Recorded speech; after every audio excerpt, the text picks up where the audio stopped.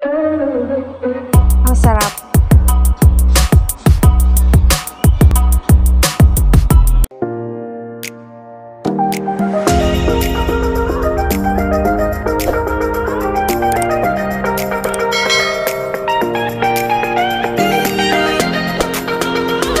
Naghahanap ka ba ng negosyo na maliit ang puhunan at malaki ang kita? Heto na po yun at ituturo ko sa inyo. Maliit na puhunan ating palaguin, tara na't magsimula na tayo. Kung meron kang gulaman powder, tara let's magnegosyo na tayo. At dyan lang kayo para malaman nyo kung ano pang iba nating ingredients at kung magkano ating kikitain dito sa ating munting negosyo. Ang una nating gagawin ay ang strawberry powder. Nakalagay sa instruction, 6 cups water ang kailangan pero nilagay ko po ay 5 cups water lang para hindi matubig ang ating jelly.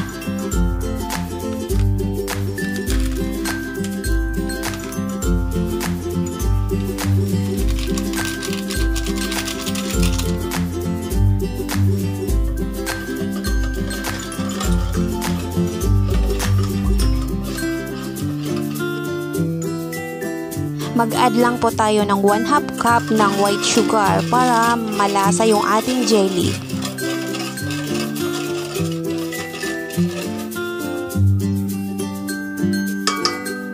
At kapag natunaw ng ating jelly ay isa lang na po natin.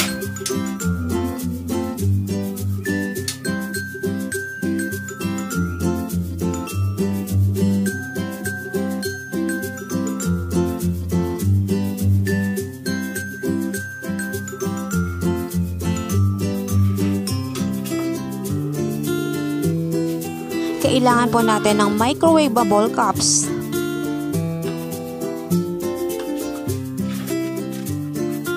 Pwede na po natin isalin yan kahit mainit pa ang jelly dahil microwavable naman po yung ating cups. Safe po yan at hindi malulusaw.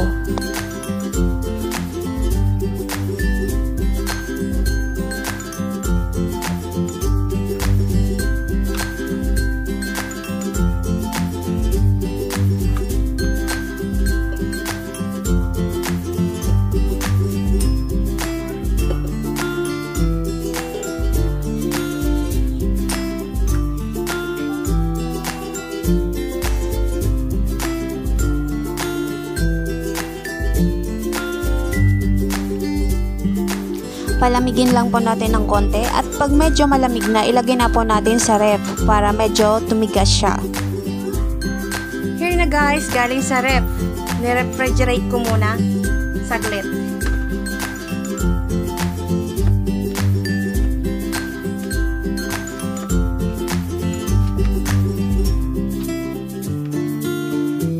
At ito na po, malamig at matigas na ang ating jelly. Maglagay lang po tayo ng marshmallow.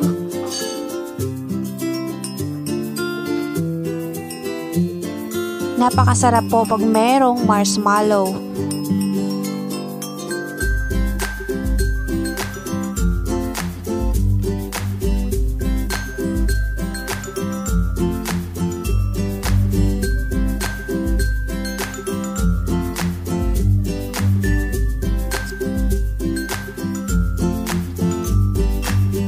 At maglagay din po tayo ng sprinkles para lalong masarap. At syempre, napakagandang pagmasdan ng ating jelly.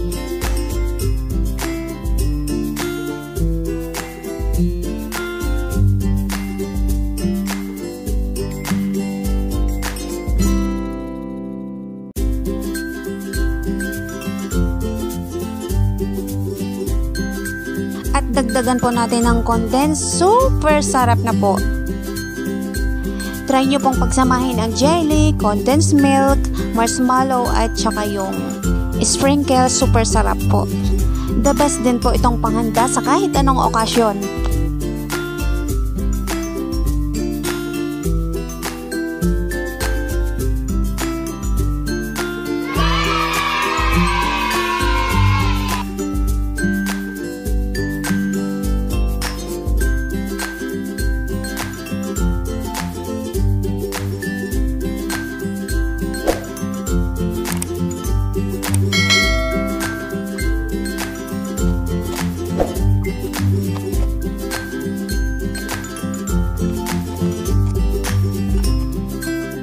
Ayan, pwede na po nating ilagay sa rep at ibenta. Napakasarap po pag ganitong style na nilalagyan muna ng condensed, ng marshmallow at ng sprinkles bago ibenta. Dahil kumakapit na po ang sarap doon sa jelly. Napakasarap.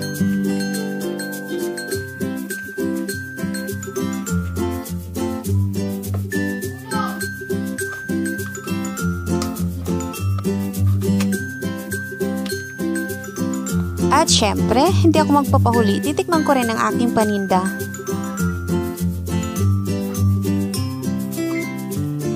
Napakasarap po ng ating jelly.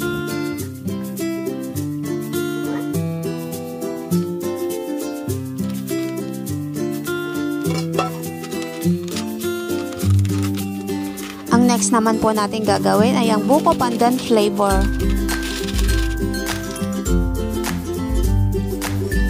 Five cups water din po ang ilalagay kagaya ng kanina.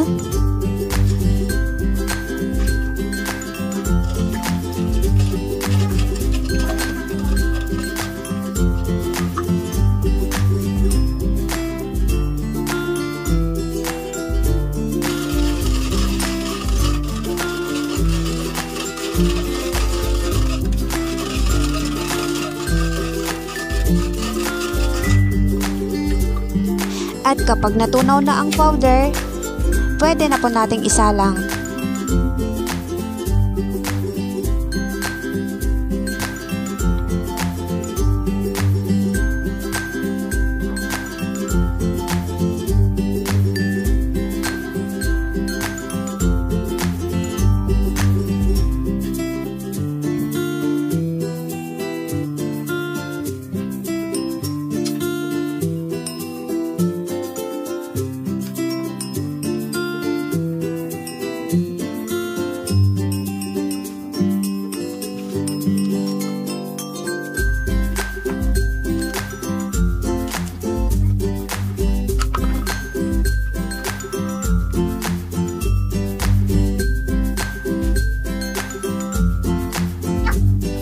Sa disposable cups naman po natin ilagay ang buko pandan flavor.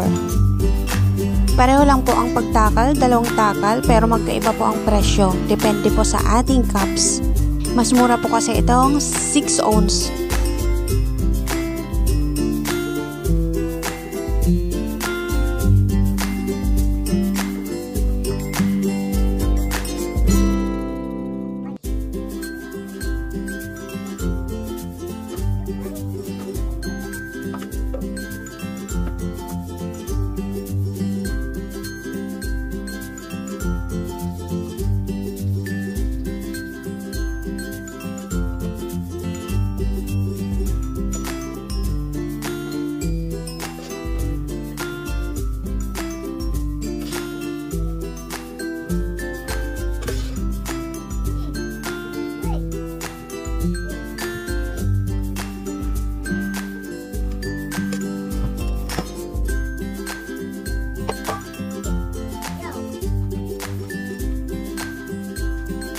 Ayan na po, nakagawa po ako ng 10 cups ng buko pandan flavor. Palamigin lang po muna natin ito saglit bago ilagay sa rep para tumigas. Hindi pwedeng ilagay ito sa rep pag mainit pa, masisira ang ating rep. Kaya kailangan palamigin muna natin ang ating jelly. After 30 minutes sa rep, pwede na po nating lagyan ng marshmallow, ng sprinkles, ng condensed milk at ready na po para ibenta.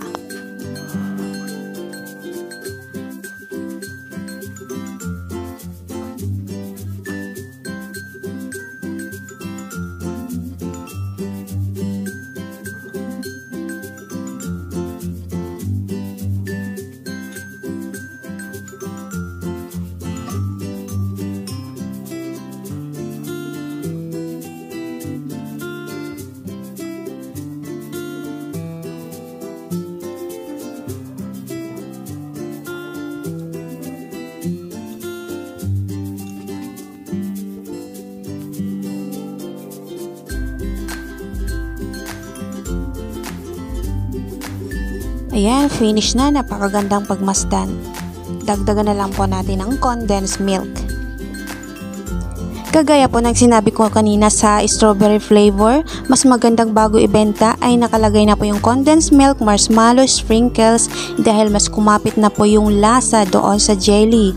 Mas masarap na po. Pero optional po yan, nasa sa inyo po kung paano nyo po ibenta ang inyong jelly.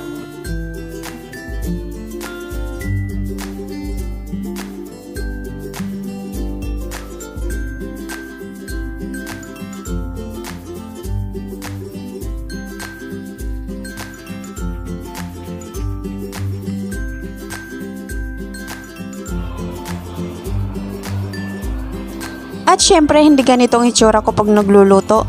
Syempre, kailangan natin naka-face mask, nakatali ang buhok, para hindi madumihan ang ating paninda.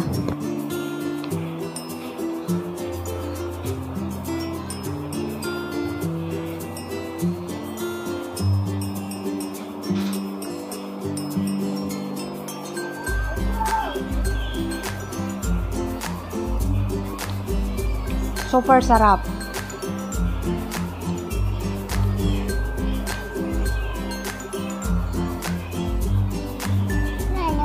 Opo. Gusto mo?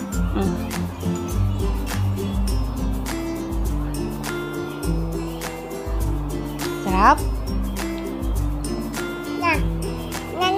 Ah.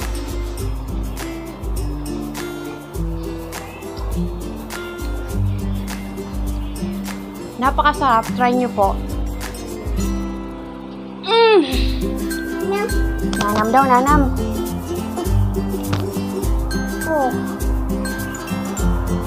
Nak, hindi yan sabaw. Hindi yan sabaw, nak. Wala ng sauce. Nak, hindi yan sabaw. Bye-bye.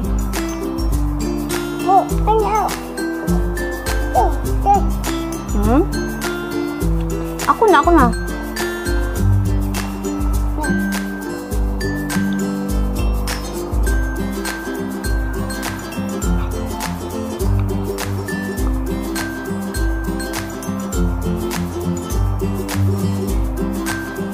Gana!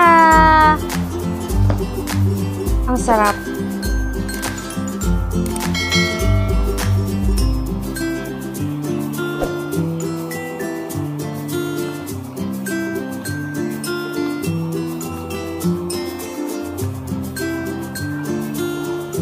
Pwedeng dessert, pwedeng pang negosyo. Ito po ay pang negosyo ko. Sinishare ko sa inyo para magkaroon din kayo ng idea, magnegosyo rin. Maliit lang po ang puhunan. Maayos ang kita.